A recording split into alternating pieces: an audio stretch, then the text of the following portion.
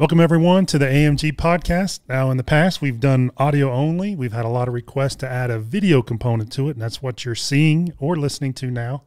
And just let you follow along with some of the concepts that we talk about a little bit easier to have the video available to you. And as always, this episode is brought to you by our Live View Pro camera. And we've got one of those right here. If you're not using feedback when you practice, you are basically exercising. Yeah, you're not doing anything to change your swing, right? Because you can't see what you're doing. That's right. You're not using any kind of feedback. You really are just exercising. So the live view, you can set it there, connect it to your iPad or your phone, and watch yourself as you're making the movements to see if you're doing what you're trying to do. So the reality of what you're doing matches what you're feeling. If you're going to spend the time to work on your golf swing and you want to get the most out of that time spent, you want something like Live View, because it's like practicing in a microwave. You will, for an hour spent, it'd be like 3 hours spent with anything else. We recommend it to everybody. Absolutely. We use it. Yeah, Players use it. It's that good. You can get one of these at $40 off, a discount code, by going to liveviewsports.com/AMG, and they'll put the camera in your cart and apply the discount for you as soon as you go to the website. Yeah. That's exactly right.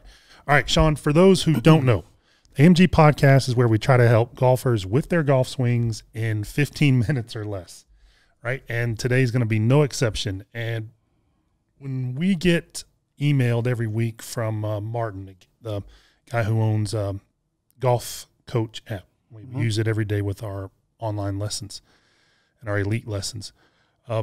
Martin will send out the winner of the week. So yesterday, Colin Morikawa, he will send out their strokes gains categories. And I would say probably in 8 of the last 10 tournaments, the winner has been leading or very close to the lead in approach shots. Yeah, I mean, you got to hit greens. You got to hit it close to the hole, and that's what that number represents, right? He's hitting it close enough to make birdies. Exactly right. And when you look at, like in Colin's case, he was plus 9.54 strokes gained, which is staggering. It's almost plus 10 on, and this is not, an off-field event. This is where the best players in the world are all on the field, and he was almost plus 10 strokes gained with approach shots. You can really start to see how good players, they have to do something to separate themselves from the field to win, right? Because the tour is full of good players now. And to win out there on tour, or to win in your weekly match, you have to do something exceptional or above and beyond what you typically do. And in Colin's case, he does an average plus 10 strokes gained approach shots. I'm sure he wish he would or could, but it's taking advantage of those hot weeks that really start to separate yourself. Now, what we want to talk to you today about in this podcast is a really cool way to learn how to, and to check yourself, how to maximize your ability to increase your strokes gained approaches. Yeah, how to hit it more solid and straighter in your approach shots to the green, whether that be half shots, three-quarter shots, or full shots. That's what we're going to cover today. Make your game way more boring when it comes to approach shots. Nice and boring. Strike show. So our good buddy Dan Frost, we were on a Zoom with him last week, and he had a really cool comment. He said, transition is impact. Can you explain what he was meaning by that? Yeah, so what he meant was transition is impact. There's so little time from when the club starts to change direction out of the top to impact that you really don't have a lot of time to change much. So you want to have things pretty well organized at that halfway back mark, which is actually left arm parallel to the ground on the backswing. That's the halfway mark. Yeah, let's emphasize that.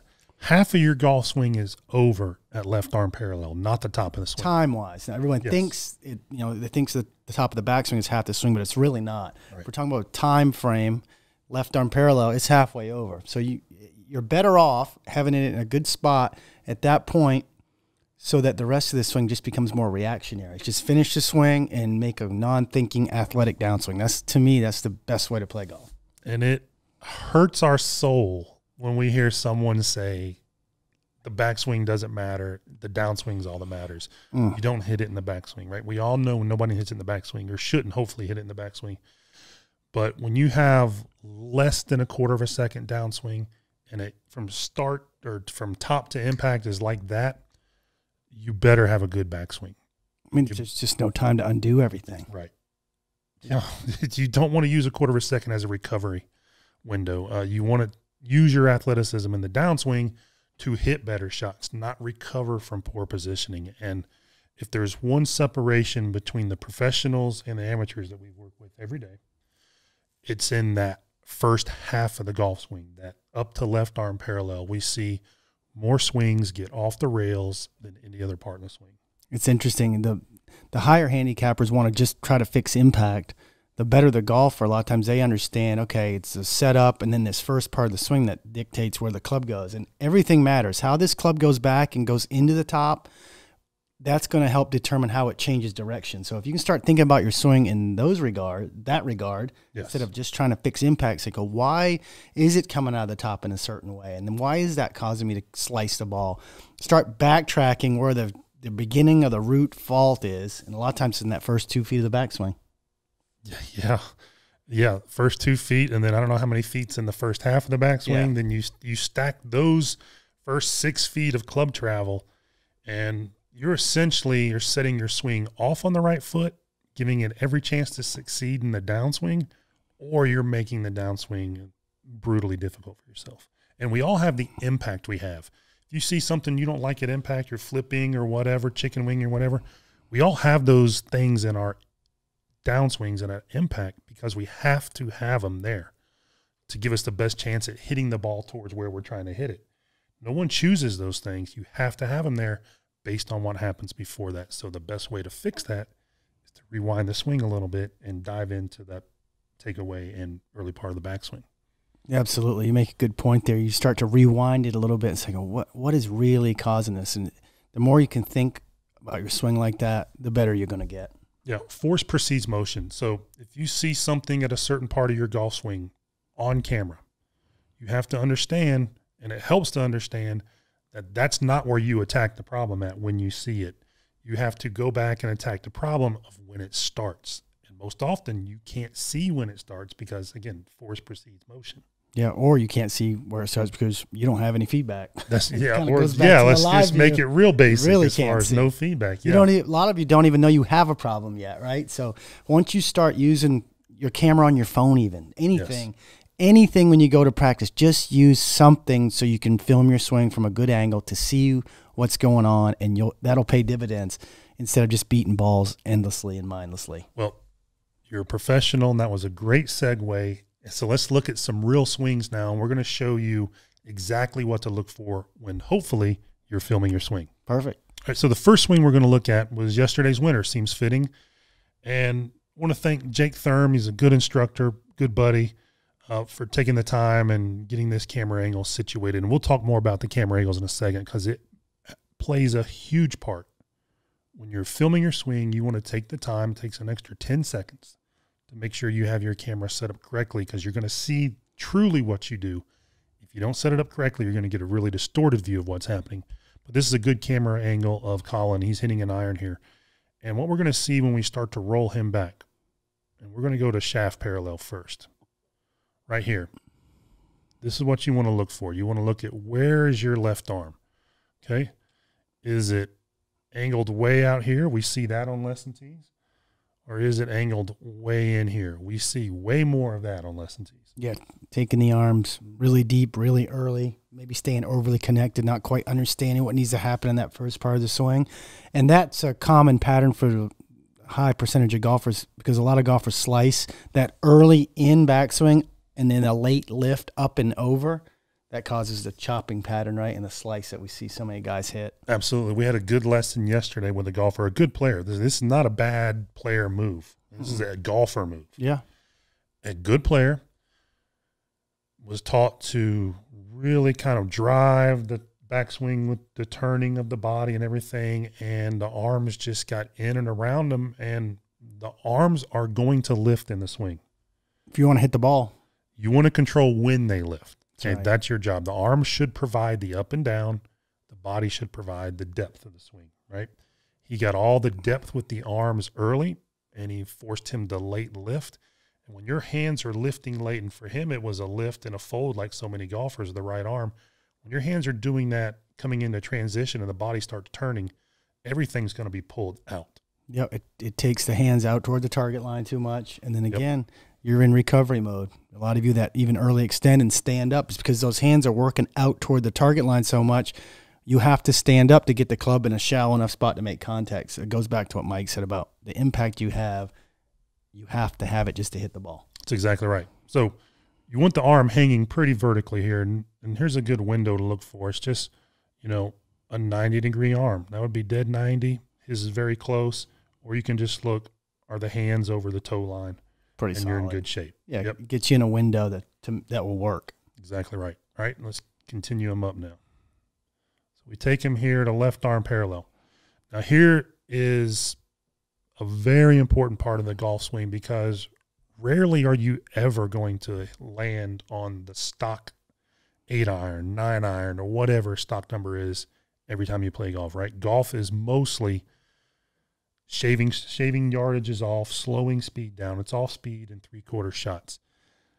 If your club, arms, and hands are in a poor position at this left arm parallel spot right here, doing that, taking speed off, taking shorter backswings is going to be exponentially more difficult. Most of you probably won't do it. And we see in lessons every day, hey, the golfers have struggled with this 70-yard, maybe wedge, kind of a less than full swing. They have a hard time with it because they can't change direction at that halfway mark or 3/4 spot. They have to make their whole motion and then decel into the ball. They hit some terrible shots like that. Right. And then let's say you have and this is what we see all the time, let's say your hands are way out here, right? They didn't get any depth at all. Yeah. Okay, you're set up for a pull. Yeah.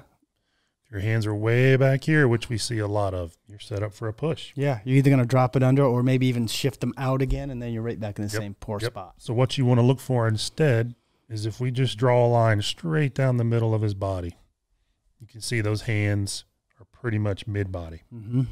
It's a good spot to kind of refer back to. That's a great checkpoint. Yep. So at any point in his backswing, in this window here, he can make a downswing and hit the ball pretty darn straight. Because he doesn't have to compensate for anything. He doesn't need to let the swing run off to give him time to change planes or shift or shallow or any of that stuff. He can pretty much just change directions at any point in his backswing because he is very synced up with the proper depth and elevation and up with his arms and his body. Yep, the swing is a combination of up and in, right? Creates the backswing to get the hands in the right spot at the top or even halfway back. So if you use all your in early, you have to lift late, right? Yep. We don't want that to happen because that creates that over-the-top motion. And here's a really cool tool to use when you're filming your swing to check and see how well you're doing. So we just put a box from his heel to his toe and then dragged it up above his head. You can see right here his hands are pretty much dead middle of that box. Perfect spot. It's a nice spot to change direction from right there or finish the backswing, right? Yep. So you want your hands either in the middle or closer to the front of that box. What you want to do your best to avoid is anything back in here. That's the yellow. And certainly anything back in here. This will get you in trouble. Red, yeah. Green, caution, and warning, right? Yeah, that's good. I like it. All right, so let's take a look at another golfer. So this is one example because, Colin does a lot of unique things in his golf swing. He's got a phenomenal golf swing. He does a lot of unique things. But once you start seeing 3D swings or seeing great players on 3D and you kind of remove their signature close or their signature walk and you just start to see how the body and how the club moves, you very quickly realize there's not a million ways to swing the golf club. So many of these guys fall in very tight parameters with one another and do so many things, so many key things very similarly. Especially the body movements. It's incredible, right? It is. And if you can match this nice kind of plain vanilla arm and club motion up with a good pivot, you're on your way. That's exactly right. All right, let's jump over to another one. All right, and this is the highest compliment I could pay a golfer, one of the simplest, most basic, fundamental golf swings you will ever see. Yeah, plain vanilla. It's a good pivot, good club face, good swing plane, ball goes straight. Yeah, Adam doesn't really do any outlier moves that I can think of. He just does so many things so well, and it's why he's been so good for so long. A lot of so's in there. All right, So we're going to look at the same checkpoints we just looked at with Colin. Going to get him back to shaft parallel or thereabouts, right in there. And there it is. You can see pretty darn vertical left arm, pretty much right over his toe line.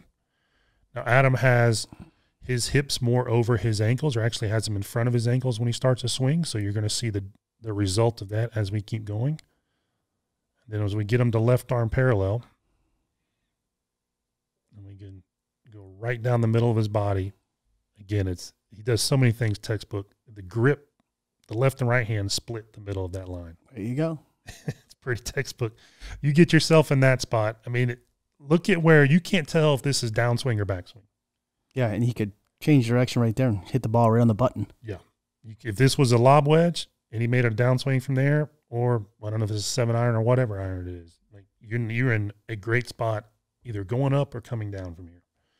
And if we put the box around him, easier said than done, we'll use that right there. You can see now he is more in front of that box, right? In front side of the box. Yep. So as Shaun said, he's in that green zone, and that's where you want to be. You're giving yourself just an unbelievable chance to change directions and make a downswing at any point in this backswing. So when you're talking about hitting more greens, you can't just rely on hitting more greens from a full stock swing, which we see so many golfers do, and then they just try to gauge the decel. Well, that's a tough way to play golf. Especially when you go above an 8-iron. Yeah. You start decelling with 5 irons, you're in big trouble. But when you can get yourself at the first half of this golf swing that well, put it in that good of a spot, man, you're going to improve your greens and regulation. You're going to improve your strokes gain approaches, and you're going to take more money off your friends. Yeah, and you can get yourself set up to make more of a non-thinking downswing, right? Just an athletic move through the ball from there, because you don't have to undo so many of the problems that you may have created before with the poor backswing. Yep, exactly Just go ahead and hit it. Exactly right. All right, so first order of business, get yourself feedback. Live view, camera, alignment stick, some sort of feedback. Then go slow enough to make this change if you're already not doing it. And then ingrain the change, and you're going to start to see a difference. Like the lesson we had yesterday, once you get the golfer to slow down, and you get them to feel, because it felt drastically different. His hands were, we'll use Adam as an example. If we wanted his hands right here, his hands were back here. That 6 inches or 4 inches, however much it was, felt like 4 feet to him. So it's going to feel drastic. Do not rely on your feels to make a swing change, because you feel this already. You need to feel this. Sometimes that can feel like a mile. It's going to feel like you're out here. You know, it's going to feel like you're out there. Exactly right. Yeah. That's why the feedback is so important. Make sure you practice with feedback. Make sure you set the camera up correctly, and we'll just do a quick look at that.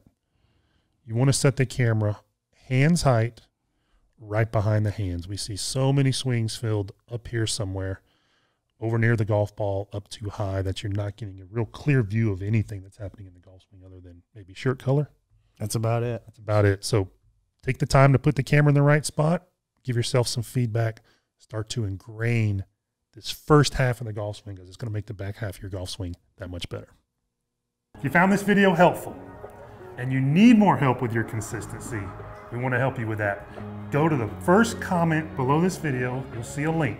It's our first pinned comment. There'll be a link in there. Click on that link. It'll take you to our #1 consistency drill to help you hit the ball more solidly and more consistent every time you're out on the course.